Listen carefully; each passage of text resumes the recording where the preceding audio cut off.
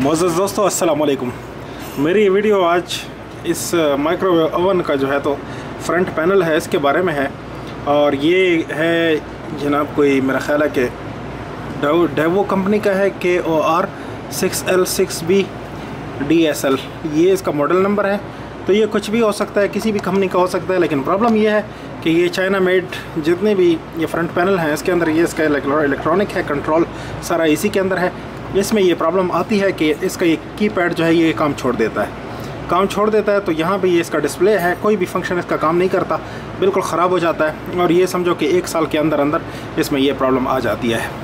तो ये पहले भी मैं एक रिपेयर कर चुका हूँ, उसकी वीडियो जो है तो मेरे दूसरे चैनल पे मौजूद है, उसका लिंक मैं डिस्क्रिप्शन में दे दूँगा, नीचे डिस्क्रिप्शन है तो उसमें आप देख लीजिए और उस वीडियो को आप लाजमी देखिए अगर आपने ये काम सीखना है। तो इसमें मैं पूरी तरह से कवर नहीं करूँगा क्योंकि वीडियो बहुत लंबी हो जाएगी, वो वीडियो ऑलरेडी बहुत लंबी है। तो इसमें कुछ मैं आपको इंट्रोडक्शन दे दूँगा, कुछ सिखा दूँगा कि किस तरीके से करना है, क्या करना है, ठीक है जी। और इसके अलावा अगर ऐसी मशीन आपके पास ख़राब हो और आप इसको जो है तो करवाना चाहें, ख़ुद ना कर सकें, पहले तो मैं आपको इनकरेज करता हूं कि आप ख़ुद ट्राई कीजिए, ख़ुद अटैम्प्ट कीजिए, आप इंशाल्लाह इसको कर पाएंगे।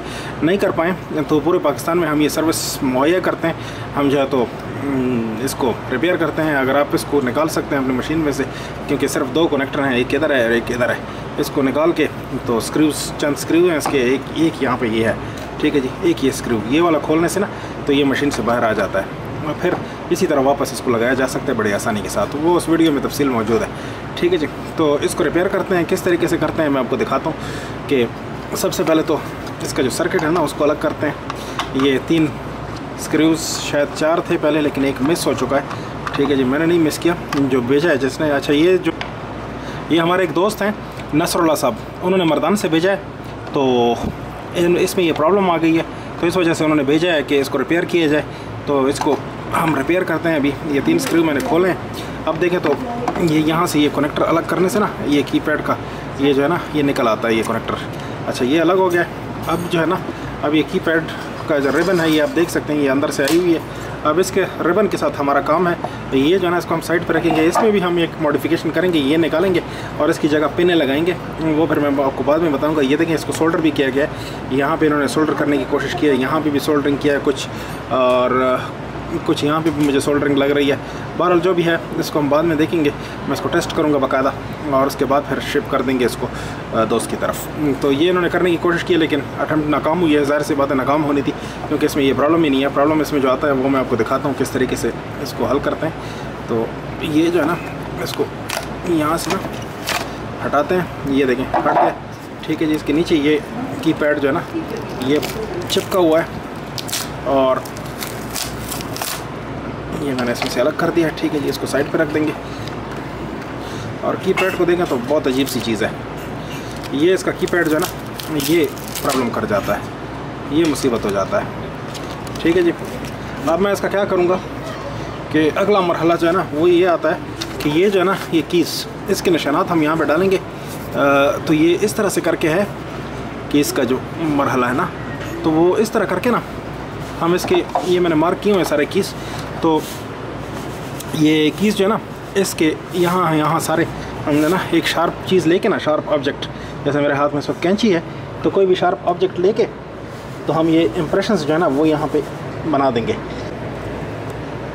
तो समझो इस तरीके से मैंने इसमें ये जो की पोजीशन है ये मैंने मार्क कर दी है सारी, ये आपको इसमें इम्प्रेशन नज़र आ रहा है। अब होगा ये कि इसके अंदर मैं जो है ना ड्रिल मशीन लेके ना तो इसमें मुनासिब साइज़ का बर्मा लगाएंगे या ड्रिल फिट करेंगे, ठीक है जी, थोड़ा बड़ा जो कि ये है, ठीक है जी। और ये किस साइज़ का होना चाहिए वो भी मैं आपको बता देता हूँ। इस स्विच के बराबर का ना बर्मा लेके, ये देखें इस स्विच के बराबर है तकरीबन, ये वाला स्विच है ना माइक्रो स्विच, इसके बराबर है। तो इस स्विच के बराबर का बर्मा लेके ना उसको अपने ड्रिल मशीन पे फिट कीजिए।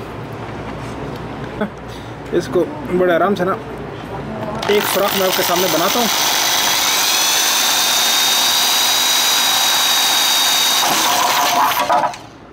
ठीक है जी। ये ऐसे मसले मसाइल हो जाते हैं, घूम जाती हैं चीज़ें, बहरहाल पकड़ के रखना पड़ता है, ठीक है जी। ये सुराख मैंने बना दिया, ये देखिए पीछे की तरफ ये सुराख निकल आया है, ठीक है, इस नमूने पे मैं ये सारे सुराख बना लूँगा। अभी वीडियो में मैं नहीं दिखा रहा क्योंकि वीडियो बहुत लंबी हो जाएगी और वो फिर लांझा बन जाएगा। तो इसमें होगा क्या, इसमें सुराख बनाने का मकसद ये है कि जो मैंने आपको स्विच दिखाया था ना अभी, जो ये वाला स्विच था ना, माइक्रो स्विच, ये इधर निकलना चाहिए इस तरह से करके।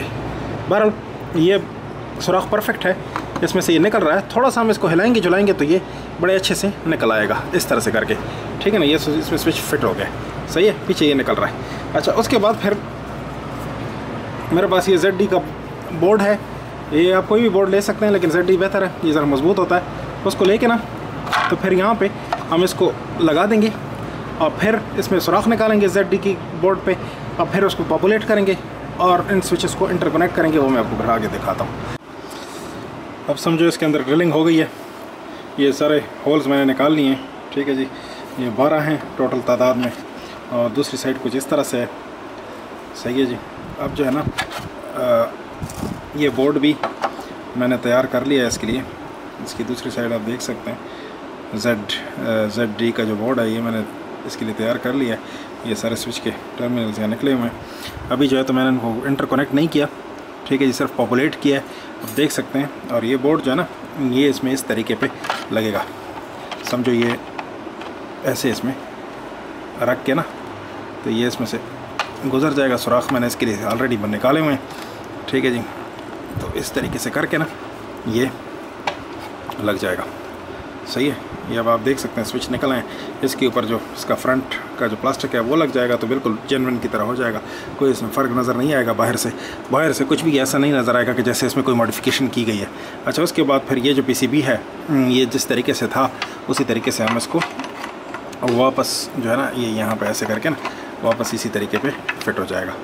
ये हो गया, ठीक है जी। अब ये नीचे जो है तो आपका कीपैड, ऊपर जो है तो उसका कंट्रोल PCB और यहाँ पे जो है ना इंटरकनेक्शन हो जाएगा। ये इंटरकनेक्शन सारा ये जो है काफ़ी लंबा प्रोसेस है, ये मैं आपको कैमरे के ऊपर रिकॉर्ड नहीं करूँगा बल्कि आपको सिर्फ हिंट दे दिया है मैंने। तो देखती रहिए वीडियो आखिर तक, उम्मीद है कि आपको इसमें से बहुत कुछ देखने को मिलेगा। ये समझो सारा सर्किट अब पॉपुलेट हो गया है। ये अहम चीज़ है जो कि मैं आपको दिखाना चाहता हूँ। देखिए ये सारे स्विच जो है ना ये यहाँ पे इस मेन बोर्ड के ऊपर कनेक्ट हो गए, जैसा कि आप देख रहे हैं। ये सब वायरिंग आपको नज़र आ रही है, इतनी कम्प्लेक्स नहीं है। अगर इसको सही से बंदा समझ लेना एक दफ़ा तो ये ज़्यादा कम्प्लेक्सिटी इसमें नहीं है। ये सर्किट डायग्राम है इसका। तो यहाँ पे आप देखें पिन को कनेक्टर है, 8 पिन हेडर है, मुख्तलिफ़ तरीके से मैंने इसको लिखा हुआ है। जिस तरीके से आपस में स्विच कनेक्टेड थे उसी तरीके से मैंने कर दिया, ठीक है जी। ये जो हमारे दोस्त हैं नसरुल्लाह साहब, उनकी रिक्वायरमेंट है कि उनको ये सर्किट डायग्राम भी दिया जाए, तो ये सर्किट डायग्राम उनके हवाले कर दिया जाएगा, ठीक है जी।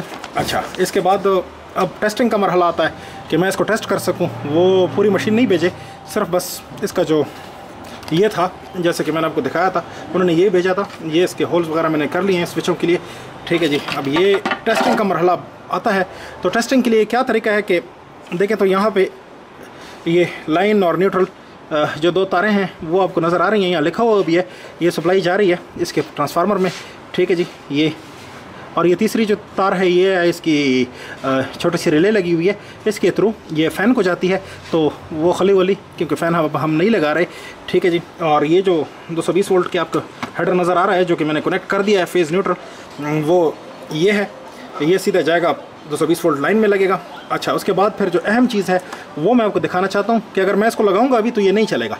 और यहाँ पे एक जंपर लगाना पड़ता है। ये डोर का जो DOM इसके ऊपर लिखा हुआ है, ठीक है जी। ये डोर के जो इंटरलॉक है वो है, डोर क्लोज होने चाहिए तब ये क्लोज होगा, मसला ये शार्ट हो जाएगा। जब डोर ओपन होगा, जो डोर ओपन होगा आपका तो उस वक्त ये ओपन हो जाएगा, ठीक है जी। ये इंटरलॉक है तो इस इंटरलॉक को हम मिलाएंगे टेम्प्रेरी, और उसके लिए एक छोटा सा जंपर, सही है जी। इसकी कभी के ज़रिए हम इसको जस्ट सोल्डर कर देंगे। यहाँ पे टेम्प्रेरी सोल्डर करते हैं, बाद में इसको उतारेंगे, ठीक है जी। मैं इसको सोल्डर करने लगा हूँ सिर्फ आपको दिखाने के लिए, टेस्टिंग के पर्पज़ के लिए। ये मैंने जंपर सोल्डर कर दिया है। अब सर्किट रेडी है हमारा।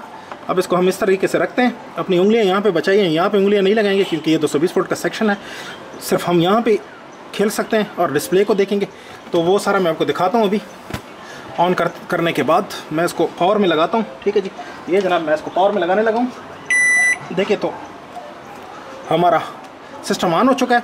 अब अगर हम यहाँ पे देखें तो ये स्टार्ट बटन है और साथ साथ 30 सेकंड का इंक्रीमेंट है।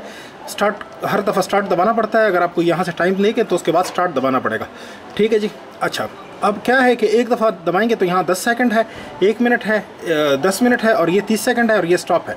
तो हम पहले फर्स्ट फंक्शन में स्टार्ट और 30 सेकंड का चेक करते हैं कि ये करता है कि नहीं। तो वो ये है, ये स्विच है।